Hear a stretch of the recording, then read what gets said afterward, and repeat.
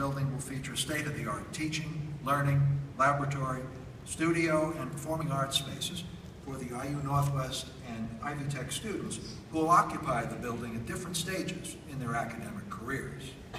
The new facility will enhance the high-quality student learning experience on both of our campuses. We are especially gratified that the three-story, 126,300 square foot building supports IU Northwest's strengths in the liberal arts and sciences. The building will house IU Northwest's fine and performing arts programs, as well as academic and administrative space for the College of Arts and Sciences.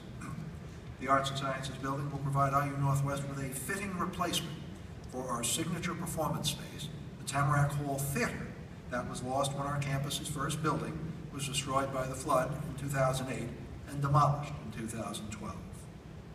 The new facility will feature a 500-seat auditorium as well as a black box theater and will enable IU Northwest to bring more arts programming to the entire community. IU Northwest also looks forward to partnering with Ivy Tech Northwest in the Arts and Sciences building through shared spaces and a central location. Nearly 1/3 of the new facility will be devoted to Ivy Tech science programs, as well as a one-stop shop for admission and enrollment services. A partnership will facilitate the transfer pathway of Ivy Tech students to IU Northwest to complete their bachelor's degrees and will be instrumental in strengthening the relationship between our campuses, our students, and our faculties.